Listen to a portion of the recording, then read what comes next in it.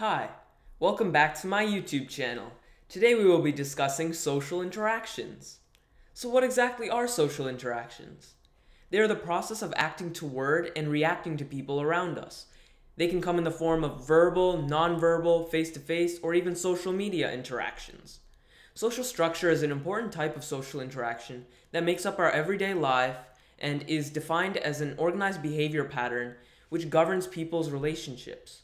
Every society has a set of cultural rules and norms that make life more orderly and predictable. One important social structure is status, which is a social position that a person occupies in society. For example, being a physician or a secretary are both statuses. However, one significant idea to note is that sociologists do not assume that one position or status is more important than the other. Instead, they are all important because they determine who we are.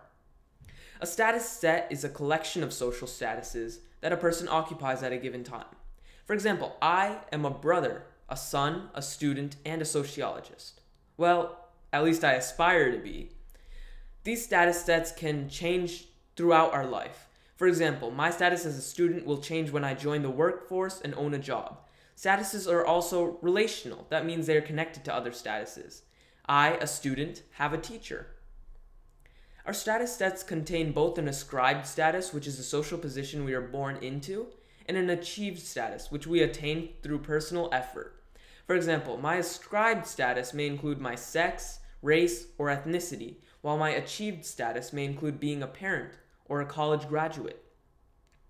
A master status overrides other statuses and is considered the most important part of a person's identity.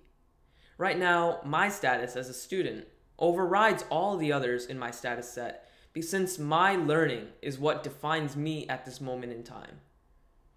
Each status is associated with a role. Roles are expected behaviors of people who have a particular status. For example, being a student is a status, but the behaviors of attending class and studying are considered roles. Those are the behaviors that is expected of you when you are a student. Although roles define how we are expected to behave, people do vary in how they fulfill the responsibilities associated with roles. For example, some students pass while others fail, which is most likely due to differences in attending class or studying. Such a difference between these students is known as the role performance. Playing many roles can lead to role conflict, which is a difficulty playing contradictory roles.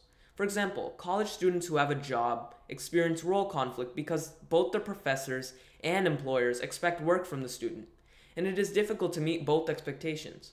The more time one spends working at their job, the less time one spends studying for their next test in school. Role strain, on the other hand, occurs when there are multiple conflicting demands in the same role. For example, students experience role strain when they have to study for both a biology and a calculus exam on the same day. The more time one spends studying biology, the less time they spend working on calculus.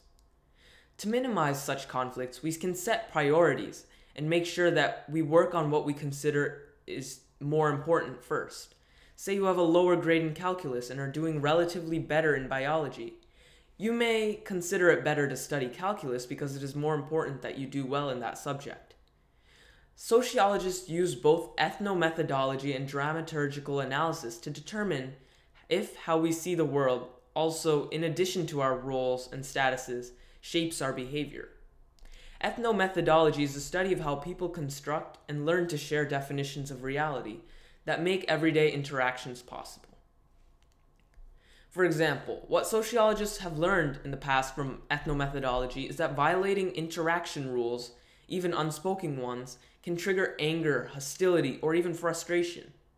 For example, college students can become frequently upset if their professors are sarcastic, disrespectful, or unprepared.